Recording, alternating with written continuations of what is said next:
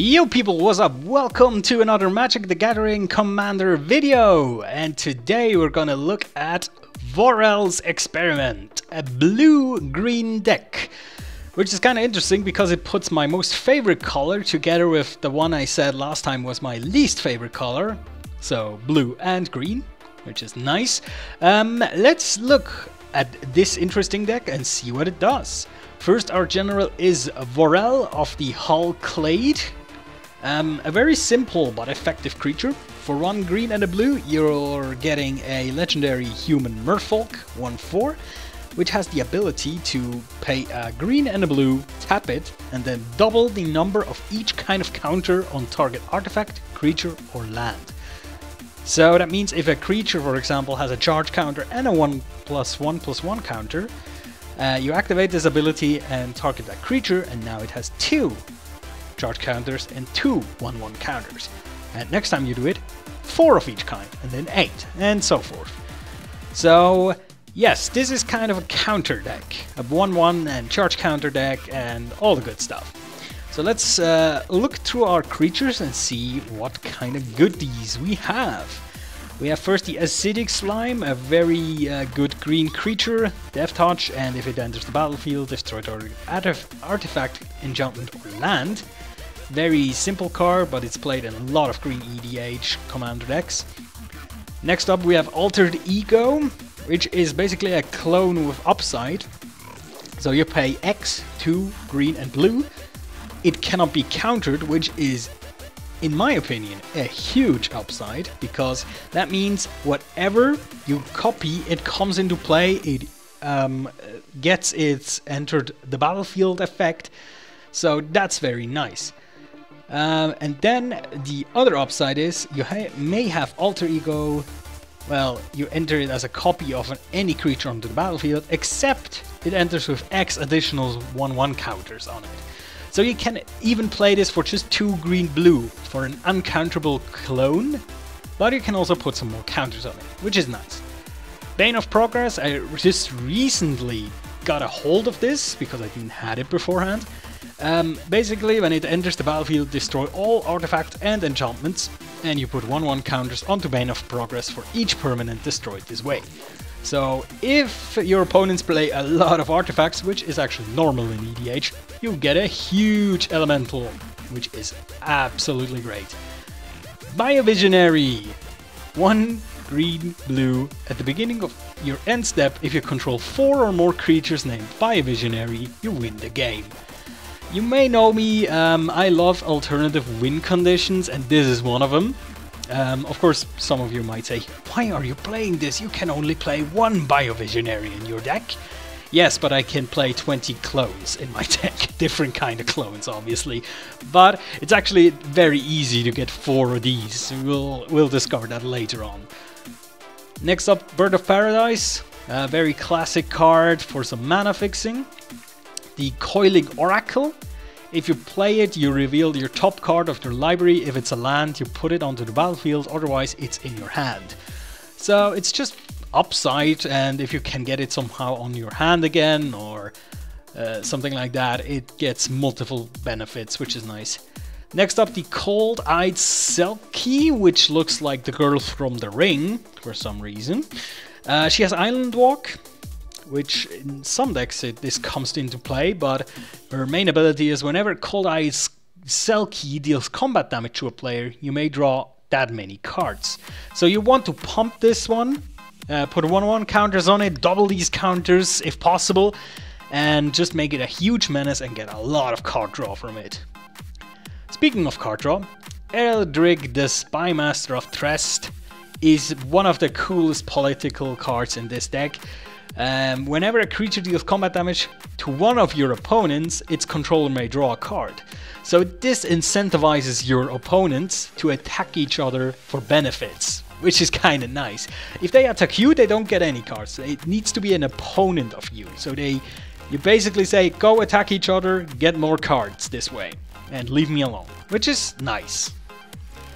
Phantom Mage, 2 green-blue for a 1/1.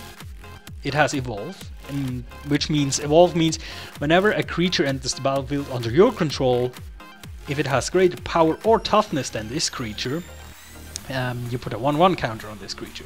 So it doesn't matter if it's greater toughness or if it's greater power. If one of those is true, you get a +1/+1 counter on it. And of course, whenever Phantom Mage gets a +1/+1 counter on it, you draw a card. So you get a stronger creature and draw cards. Forgotten Agent, whenever a player casts a spell, put a 1/1 counter on Forgotten Agent, and then at the beginning of your upkeep you may shift any number of 1/1 counters from Forgotten Agent onto other creatures. So that's, for example, is one way to get more counters onto Cold-Eyed Selkie, because in itself Cold-Eyed Selkie cannot get any counters, but yeah. Next up, the Genesis Hydra, which is basically a Genesis wave, or like a neutered Genesis wave in form of a creature. So you cast it with X, and that's the important thing. It says when you cast Genesis Hydra, so you cannot get countered, it cannot get rid of in any kind of way. You may put a non-land permanent card with common mana cost X or less from among them onto the battlefield. Of course you reveal the top X cards as well. So it's not quite Genesis Wave, but it's Genesis Wave attached to a creature, so I expect it to be a little worse than a Genesis Wave, but it's still awesome. And of course the Hydra enters the battlefield with X +1/+1 counters, as you know Hydras do. Gigantoplasm, again clone with upside for 3 and a blue, and this time the clone has the ability to pay X, and then the creature has base power and toughness XX, so you can make something ridiculously huge. Again, Cold-Eyed Selkie, copy it and then put 10 mana into it and just draw 10 cards, because it's funny. Gilderbairn is a very interesting card. It's one of the cards of the few that have the untap symbol. You will not see this today anymore. I'm pretty sure Wizards said at one point they will never ever do untap symbols again, because untap symbols have been the source of some of the most ridiculous infinite combos ever. And I think Gilderbairn can be used for some of them. But I don't, so it's okay. Basically this one says 2 and green or blue, and then untap, and then for each counter on target permanent, put another of those counters onto that permanent. So it just gives you one more. It's kind of nice because you can do that in combat. You can attack with, for example, Gilderbairn and another creature with counters, and then in response to the blocks, untap the Gilderbairn and pump your other creature. So you have some nice opportunities with this card. Gyre Sage is a mana elf that gives you green mana for the amount of 1/1 counters on it, and it also has Evolve, so the more big creatures you pump out with it, the stronger it gets, which is nice. Yugon the Rising Star, one of the 5 dragons from Kamigawa. The green one, of course, is when it dies, you may distribute 5 1/1 counters among any number of target creatures. Next up, the Curifex, God of Horizons, one of the Therios gods, and of course he shares some similarities. He's indestructible, and as long as your devotion to green and blue is less than 7, Curifex isn't a creature, so it's hard to interact with this one. And his main ability, that's why I play him, if unused mana would empty from your mana pool, which is at the end of your turn, at the end of every phase I think, then that mana becomes colorless instead. So you keep it, but it becomes colorless. But that changes your playstyle tremendously. Of course, sometimes you'll just wait with your mana open, and then at the end of somebody's turn you want to play something or counter. And of course that always runs with the risk that you will not be able to actually counter something, and then you lost your mana. Now you can just spend the mana at the end of your opponent's turn and then get some colorless mana for your next main phase, which is kind of amazing. Here we have next up the Lifeblood Hydra, 1 Hydra more, and as all Hydras, you pay almost all Hydras I think, you pay X and then 3 green. It has trample and it enters the battlefield with X +1/+1 counters on it. If it dies, you gain life and draw cards equal to its power.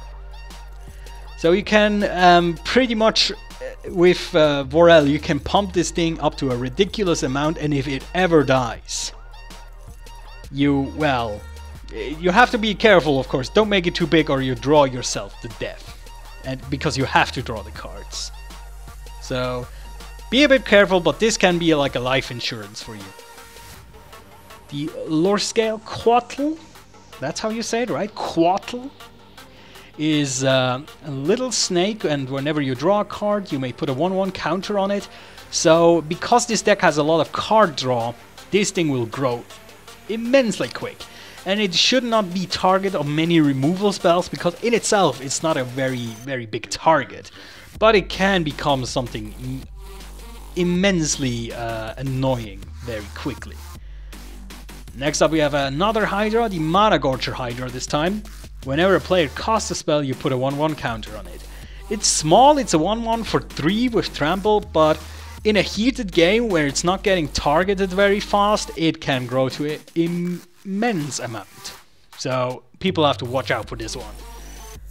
Here we have the Master Biomancer.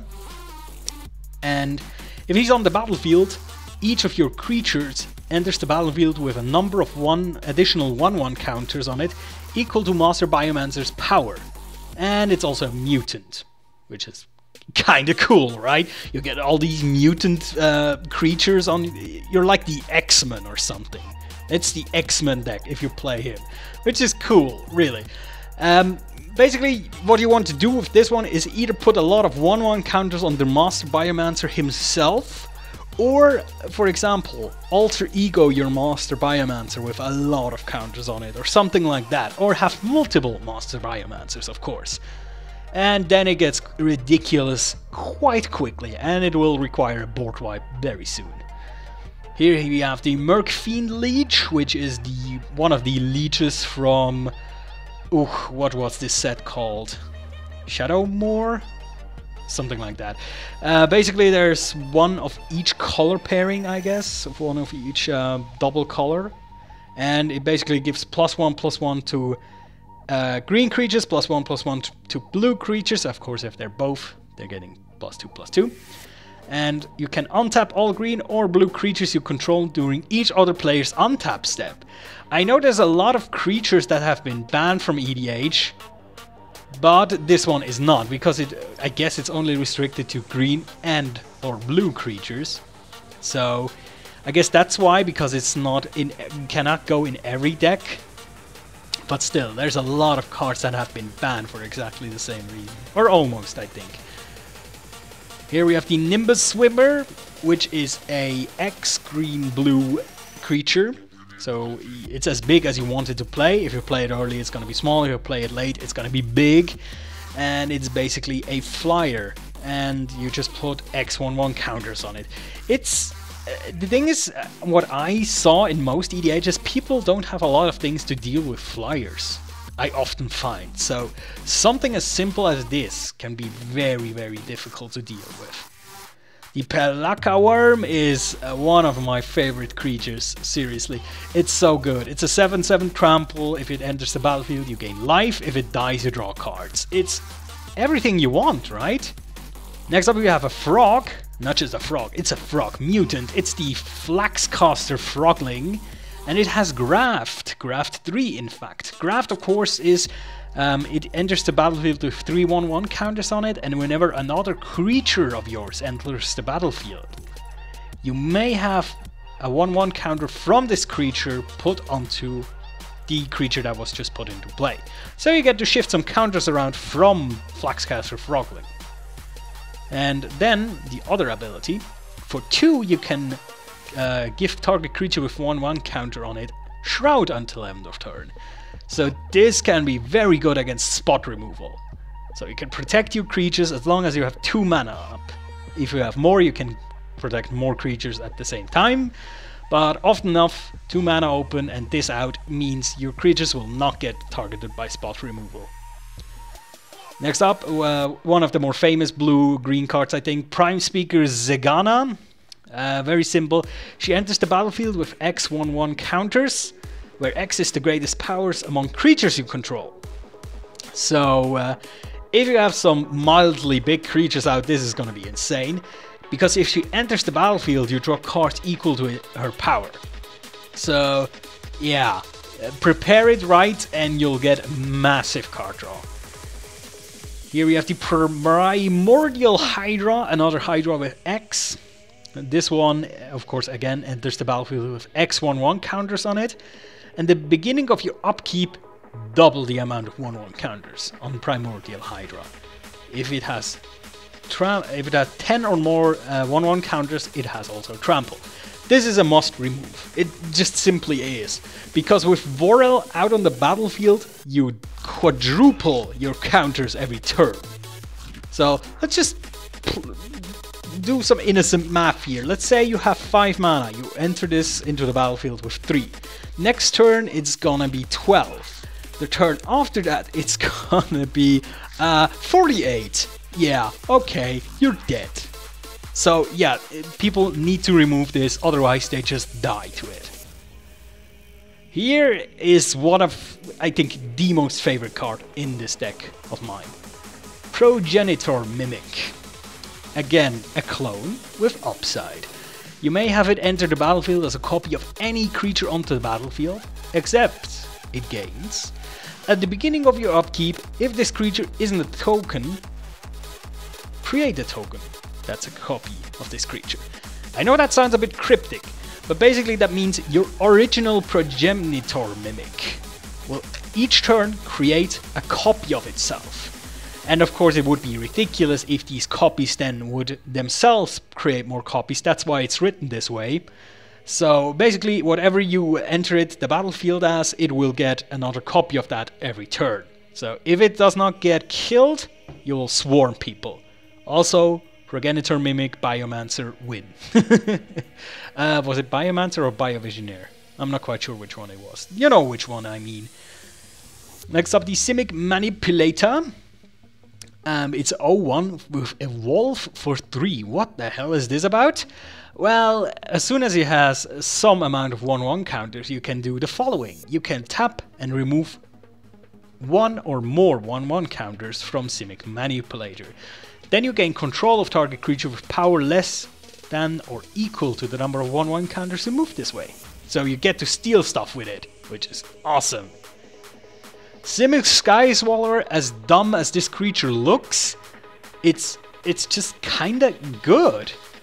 It's just a very simple combination of flying, trample and shroud, and that makes it incredibly hard to deal with. They cannot target it with single target removal. Blocking it is very hard because it has flying, and just jump blocking it with like Topter tokens is not enough because it has trample. It's because it's so hard to interact with and it comes with that specific set of skills. It's kind of a nuisance, and I've actually won a few games with this card alone. And the thing is, you cannot even copy it because it has Shroud and not Hexproof. But still, it's just, on its own, it's just very good for some reason. The Vigian Graft Mage is next. It has, of course, Graft 2. And you can untap target creature with a 1/1 counter on it for 1 and a blue. Which is cool, because you can do it on yourself. You can do it, of course, on any other creatures, because in this deck you can get counters on pretty much anything but the Simic Sky Swallower. Well, I think there's some way to get counters on it anyway. The Vorel of the Hulk Clade, we already looked at that, of course. Next up, the Wing Quattle, the second Quattle, and actually I like this one a lot more. It's 1 green-blue for a flash, flying, Death Touch. It's a 1/1, but it doesn't matter. Nobody cares. Seriously, flash, flying, Death Touch is like amazing. It's the best thing. You can kill things with it you would never dream of. As soon as you see something like an Emrakul die to a winged Quattle, you will be a believer. You can absolutely trust me. And last but not least, the Zamek Guildmage. He has 2 abilities, both cost a green and a blue. The first one is, this turn each creature you control enters the battlefield with an additional 1/1 counter on it. I think that counts on the Simic Sky Swallower because it's each, right? And then the second ability is green-blue, remove a 1/1 counter from a creature you control, draw a card. So yeah, draw cards is always good. And now we go up to the instances. Beast Within, obviously, it's green, it has to be in it, it's a good removal spell. Here we have the Biomass Mutation. Creatures you control become XX until end of turn. So this can be very fun.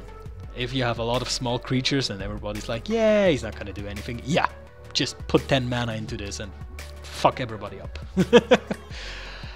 Here we have Cross and Grip. I think this is one of the quintessential green cards, because Cross and Grip, because it has Split Second, it is able to interrupt a lot of stupid infinite combos which involve artifacts or enchantments.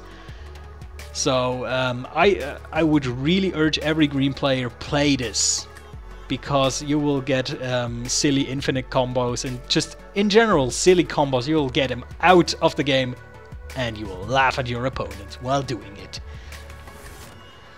Mystical Genesis. It's a counterspell. Doesn't look like a counterspell, but it actually is. You counter a spell and then create an XX green ooze creature token, where X is that spell's converted mana cost.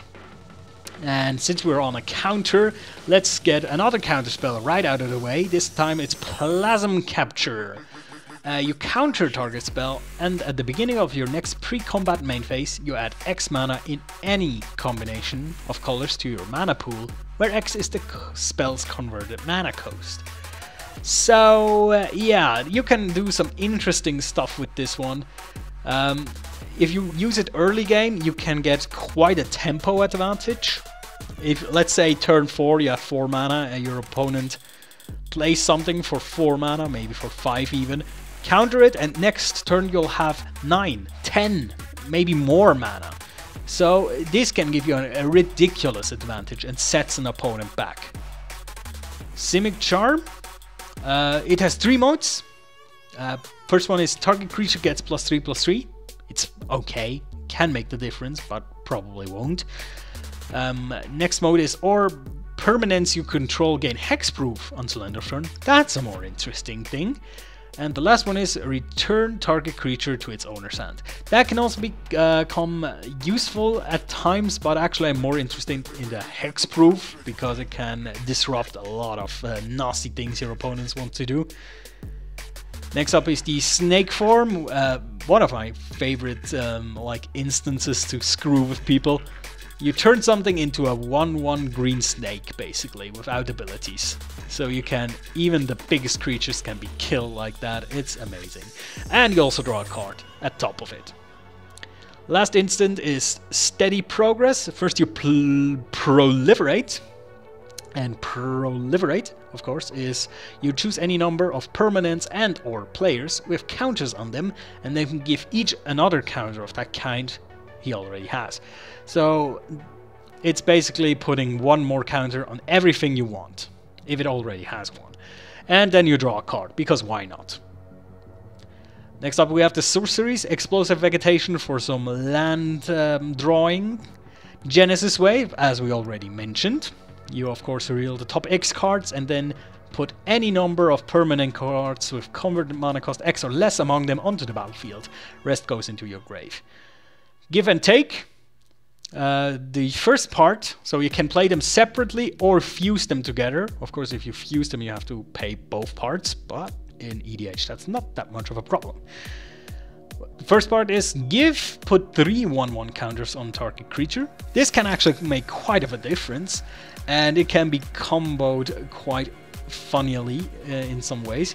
And Take is remove all 1/1 counters from target creature and draw cards equal to the number of 1/1 counters removed. So that you can just do that on a Phantom Mage for 6 mana. You put 3 1/1 counters on it, you draw 3 cards and then remove all of them. If it didn't have any counters on it, in a worst case scenario, you again draw 3 cards. So 6 cards for 6 mana. That's actually quite good. Here we have Primal Command. I'm just a fan of commands in general, and the Primal Command is nice. It's of course no cryptic command, but hey, you cannot have a cryptic command in every deck, sadly. I only have 2, and one is in my command deck and the other is in my blue Delver deck, basically. So Primal Command, it has 4 modes, you choose 2. One mode is you gain 7 life, then another mode is to put target non-creature permanent on top of its owner's library. Next is target player shuffles his or her graveyard into his or her library. And the last mode is you search your library for a creature card, reveal it, put it in your hand, shuffle your library. So I just like the versatility of it, basically. Rampant Growth for more mana gain. Spitting Image is a very interesting card. Basically, you play it, it costs 6, which is kind of expensive, and you create a token that's a copy of target creature. The upside of this card is it has Retrace, meaning you can cast it from your graveyard if you're discarding a land in addition to its normal cost. So late game, if you're getting mana land flooded, you basically can just cast Spitting Image over and over again, which can change the board state quite heavily. Unexpected Results is in here because I like gambling, basically. You shuffle your library, then reveal the top card. If it's a non-land card, cast it without paying its mana cost. Important here, you cast it, you effectively cast it. And if it's not a non-land card, you just get a land and put it onto the battlefield. So, and if it's a land, of course, you also return unexpected results to its owner's hand. So you're always getting a permanent out of it. Sometimes you'll get a land and get unexpected results back, which is cool. Sometimes you'll get like a little creature, maybe, I don't know, a Coiling Oracle or something. Sometimes you will get something big. Sometimes you'll get a Hydra or something like that. So this is kind of cool. It's a bit gambly, but I like it. Here we have Urban Evolution. You draw 3 cards and you may play an additional land this turn. So I just like it because of card draw, and if I can play an additional land every once in a while, that helps out as well. Now we get to the artifacts. This one, I just basically discovered this recently because I wasn't really looking at Kaladesh cards before I made this EDH, this commander deck. It's the animation module. Whenever one or more 1/1 counters are placed on permanents you control, you may pay 1. If you do, create a 1/1 colorless servo artifact creature token.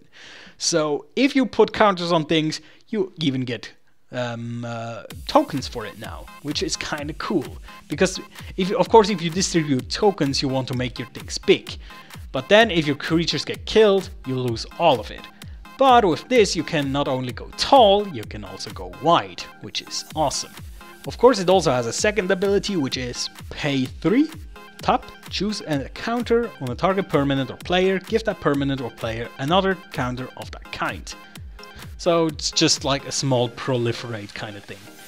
The Chimeric Mass, it enters with X charge counters, and for 1 mana you can turn it into a creature with base power and toughness X, which is X is the amount of charge counters on it, obviously.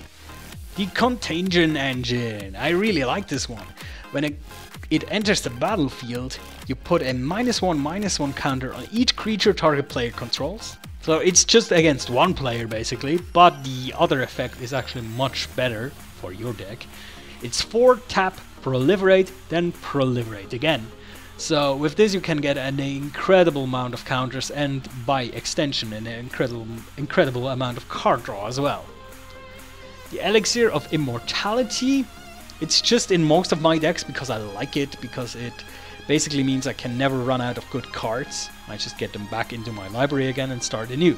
So it basically protects me from mill decks, unless it gets milled itself, of course. The Expedition Map will get me some more lands. Moss Diamond gives me more mana. Simic Cluestone, Simic Signet for more mana fixing, and the Thought Vessel, mana and no maximum hand size.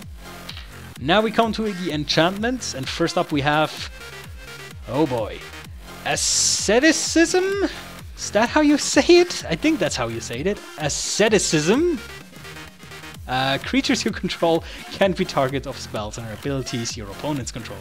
Yeah, easy, simple, nice. Bread for the Hunt. is a card that enables a lot of your 1/1 creatures with counters to be a lot better, because now whenever a creature you control with a 1/1 counter deals damage, combat damage anyway, to a player, you may draw a card. So again, more card draw. Followed Footsteps is one awesome enchantment.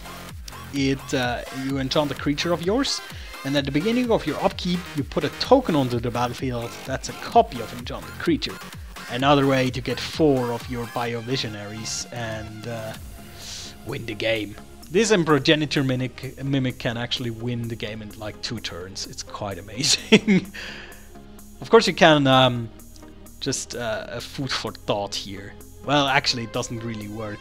I just wanted to say you can Progenitor Mimic and then followed Footsteps on your Progenitor Mimic.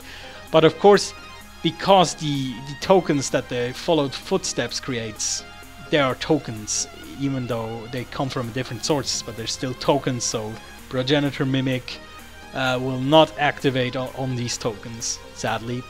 It's still a kind of cool concept to get like a lot of mimics, which then in turn become other creatures. It's actually kind of nice idea. Forced Adaptation, it's a very cheap enchantment. It just costs a green mana, and at the beginning of your upkeep you put a 1/1 counter on enchanted creature. You know, sometimes small cards like these can fester on a table if they're left unchecked and create something truly scarifying. And even if you just put it on a Phantom Mage, you get a card each turn because of that, if nobody deals with it. And you just paid 1 mana for it, so okay, that's nice, thank you. Inexorable Tide. Whenever you cast a spell, proliferate. So this can get out of hand quite quickly in this deck, of course. And the Crisis Incubation, which is pacifism, but weird. Well, it is an enchanted creature, and the enchanted creature can't attack, block, or activate its activated abilities. Of course, triggered abilities still activate, but that's something else. And then for 1 green and blue, you can return it to its owner's hand and put 2 1/1 counters on enchanted creature. So there's 2 ways you can use this. Put it onto your own creatures, return it and gain benefits. Put it on an opponent's creature to keep it down. And in an emergency, you can even get it back to hand, enforce a stupid creature and put it onto another. That's more troublesome. So it's, you know, flexibility with this card, which I like. I really value this in my cards, if they're flexible and can do multiple things at once. And before we go to the few lands that are important, let's look at the one Planeswalker in here. It's of course Kiora, Master of Depths. She has following abilities. For +1, she can untap up to 1 target creature and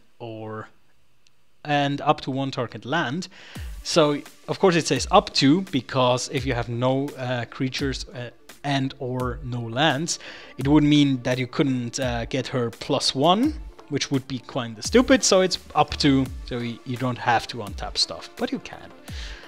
Her -2 is you remove the top 4 cards of your library. No, you don't remove them, of course you reveal them. You may put a creature card from them and or a land card from among them into your hand. The rest goes into your graveyard. So at worst 4 cards into the grave, at best 2 in your hand, 2 in the grave.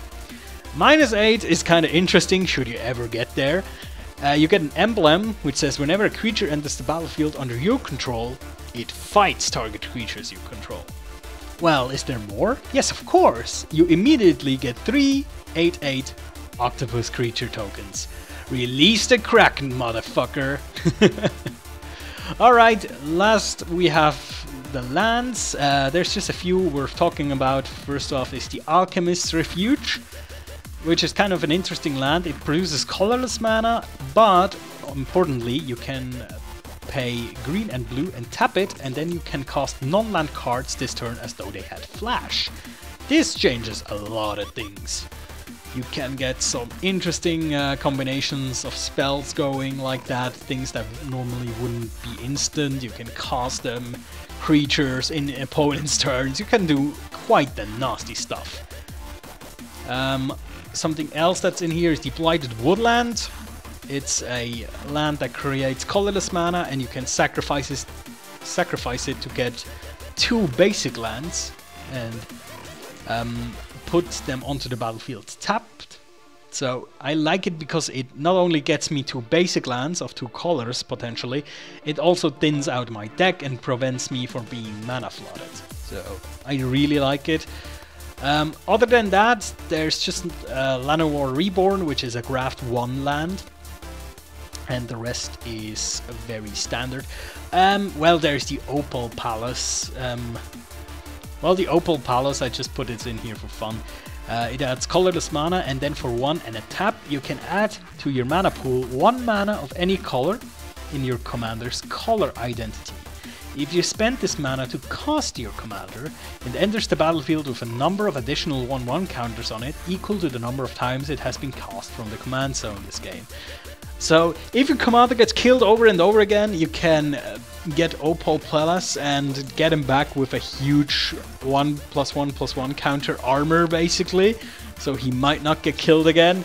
I just kind of like it because it fits into the theme of the deck. Overall, you have, as you have seen this deck, it features a lot of card draw, some big nasties, a lot of clones and copy effects, and generally speaking, it actually requires a lot of board wipes in my opinion. This deck has, in the few times I played it, it has drawn out so many board wipes. You know, it's just, oh, a Progenitor Mimic. Yeah, you need to board wipe, otherwise you get swarmed. Or something like Followed Footsteps and a turn passes. Yeah, board wipe time, because it just gets out of hand. Stuff like that, or just a few of the big Hydras out of the table.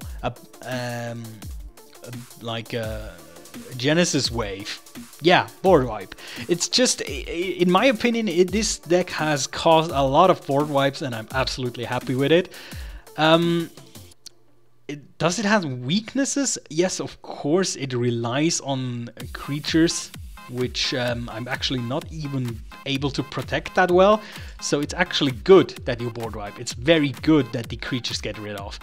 You just have to do it very regularly, and sometimes even counter stuff that this deck plays, because if it sticks,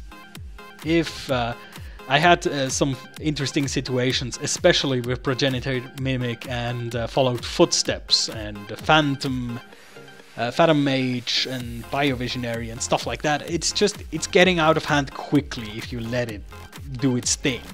Because it's just the color combination. Green will just put out massive creatures you have to handle, and blue will just play behind the scenes and set up some nasty plot that you walk right into. And of course, because it's green-blue, it gets a lot of card draw, it gets a lot of creatures, and yeah, it's in my opinion one of the hardest decks to deal with that I have. What I have seen is there's a lot of X-costed cards, so if I'm lost for mana, these cards will be very underpowered. So I actually would suggest using a lot of land destruction against a deck like this. So keep the big stuff small. Don't let him have a huge mana pool, because if a player like with a deck like this has a lot of mana, he'll just basically outmass you, and it will overrun you and just copy stuff, get stuff off of you, counter your stuff. It's just very nasty. You have to control it early on. Anyway, that's my opinion on this deck. I hope you like it. Let me know in the comments if you did or didn't for some reason. Alright, that has been it for today. Next time we're gonna look at the last commander deck that I have for now. I'm building some new ones actually. But the last one will be red and black. Some nasty color combination there. But until then, I hope you had fun, and I'll see you next time.